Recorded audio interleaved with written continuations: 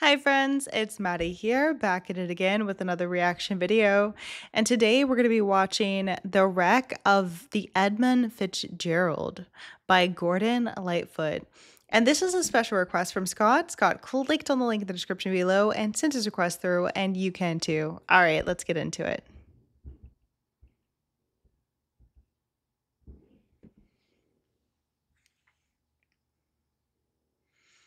Oh, the legend lives on from the Chippewa on down to the big lake they call Litchi Gummy.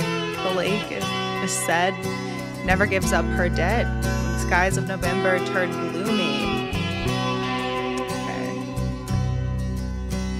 The legend lives on from the Chippewa on down to the big lake they call Gitchagumi.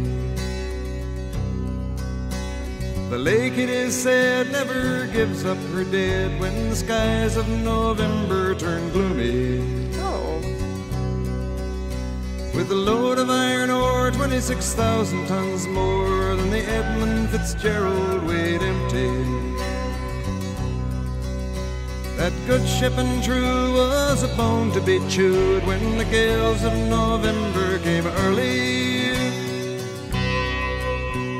The ship was the pride of the American side, coming back from some mill in Wisconsin. As the big freighters go, it was bigger than most, with a crew and good captain well seasoned, concluding some terms with a couple of steel firms when they left fully loaded for Cleveland. Then later that night when the ship's bell rang, could it be the north wind they'd been feeling?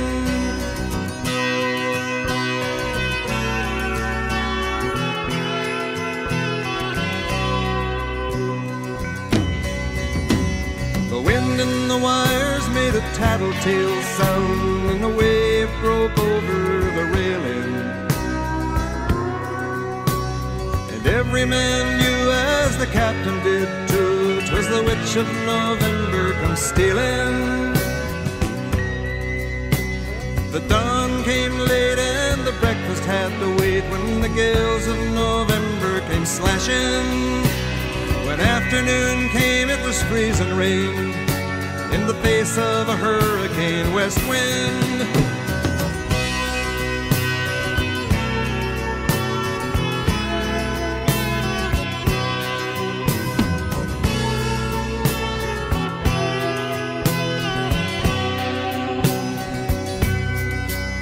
When supper time came, the old cook came on deck saying, "Fellas, it's too rough to feed you." At 7 p.m. a main hatchway caved in. He said, "Fellas, it's been good to know ya." The captain wired in, he had water coming in, and the good ship and crew was in peril. And later that night when his lights went out of sight, came the wreck of the Edmund Fitzgerald.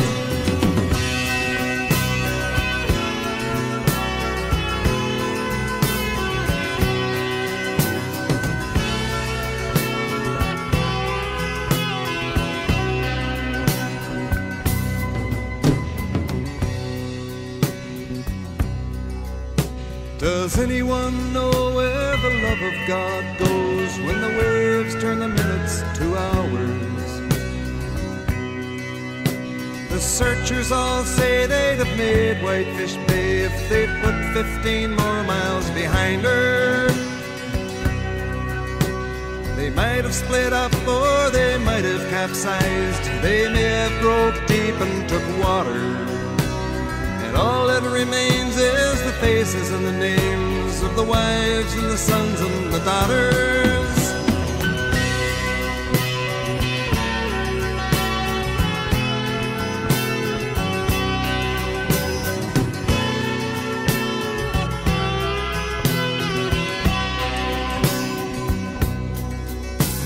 Lake Huron rolls, Superior sings in the rooms of her ice water mansion. Old Michigan steams like a young man's dreams. The islands and bays are for sportsmen. And farther below Lake Ontario, takes in what Lake Erie can send her. The iron boats go, as the mariners all know, with the gales of November remembered.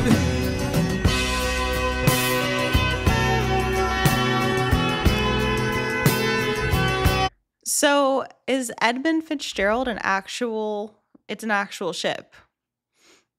I'm assuming this is a real picture, not AI generated. Okay, let's keep going.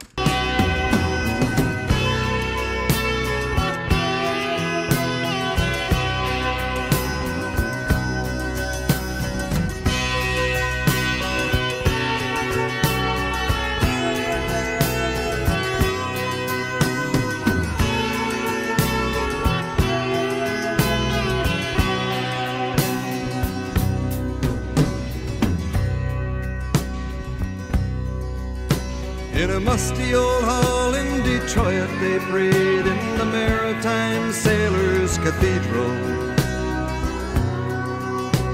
The church bell chimed till it rang 29 times for each man on the Edmund Fitzgerald. The legend lives on from the Chippewa on down of the big lake they call Gitchagumi. Superior, they said, never gives up her dead when the gales of November come early.